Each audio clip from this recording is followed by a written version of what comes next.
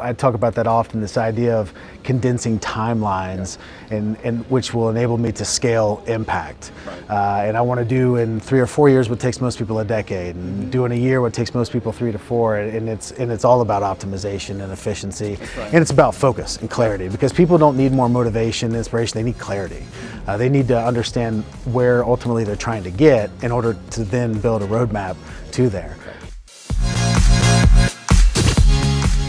Everybody kind of has to know where they are, and that's why we talk about self-awareness so much, and kind of understanding where you are in that spectrum. But regardless, there has to be this idea of where you want to be, 5 years from now, 10 years from now. If 5 years from now, 10 years from now, it's running that business that you're now doing on the side, then your actions on a daily basis need to match that. It's this concept of condensing timelines. And that's really what we're trying to do. We are putting in so much work, and we're implementing so much action on a daily basis that by doing so, we're able to scale very quickly in the reach, in our impact that we're being able to make on people's lives, and the value that we're able to bring to people's lives. And what that does is it condenses timelines.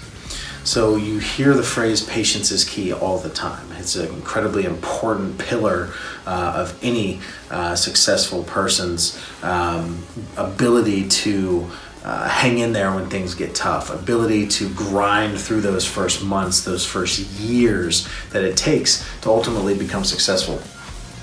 But what condensing timelines means, it means that you are able to outwork other people, outwork yourself on a daily, weekly, monthly basis to be able to scale faster and faster and faster and faster, and condense those decade timelines into maybe 1 to 2 year timelines. Doing what a normal person would do in a year in 3 months.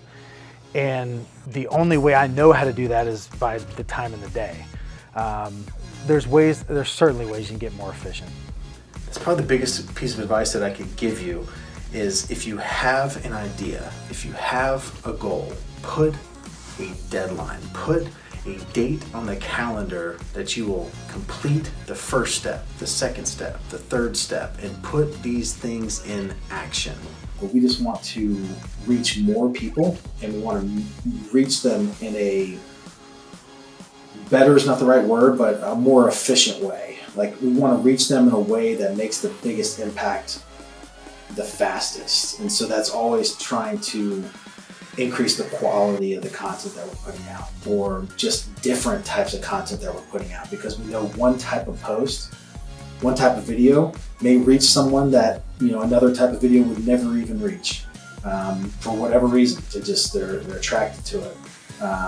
And I just look at it as not a burden, but a big responsibility that I have every single day to keep putting stuff out there, because I know that there's somebody, that there's one person out there that is scrolling through Instagram right now, or scrolling through Facebook right now, and is waiting to see some piece of content pop up that could potentially change their life. And I take that extremely seriously, because I've seen it play out so many times. I think for me, we talk about scaling impact. Like, it's everything we do. The ROI is just scaling impact, like the messages that we get, the comments, the stories from people that have actually, found the content, implemented strategies that we've talked about, implemented different mindsets that we've talked so much about, and then 2, 3, 4, 5, 6 months later have come back and messaged me and said, hey, I saw this post, started following your content. Since then, this has happened, this has happened, this has happened, it's changed my life. Now I'm doing this, and now I'm happy, and all those things. Like, that's what we look at as our ROI, and it's just a fun place to be.